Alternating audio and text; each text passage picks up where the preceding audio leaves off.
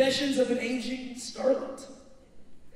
In 1992, aspiring filmmaker Jennifer Critchlow sat with actress and icon Mimi Dafoe to make a documentary about her life. Over 2 days of shooting, Mimi refused to actually appear in front of the camera. Lies were told, martinis were spilled, and Lucille Ball was called a communist. Everyone make some noise for Mimi Dafoe, Confessions of an Aging Starlet.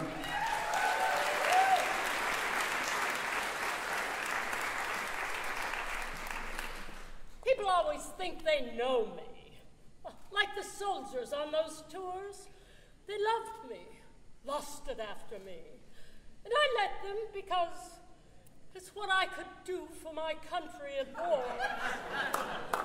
I stayed mostly in hotels, sometimes an embassy, sometimes a barracks with the Women's Army Corps. I bet the troops loved having you on the base. Did you get to interact with them much on a day-to-day basis? What are you asking? Did you get to eat with them in the mess halls? For a few meals, yes. Okay, did you ever see any combat? Were you ever in any danger? In any danger? If you count the ever-present risk of contracting VD.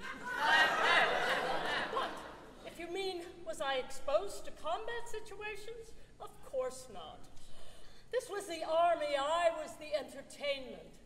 How would it look if Mimi Dafoe were wounded, or worse yet, killed, on a USO tour? I believe that you said that... Did I mention that Christopher Arthur Craig came with us on those tours? No, could you circle back? Homo. Wait. Who? Chris Craig. Christopher Craig gay. There's no... Sorry, there's no way. Oh, there is a way. That had to have been idle gossip. No, there is a way. He was very, very gay. And he gave as much of himself to those troops as I did.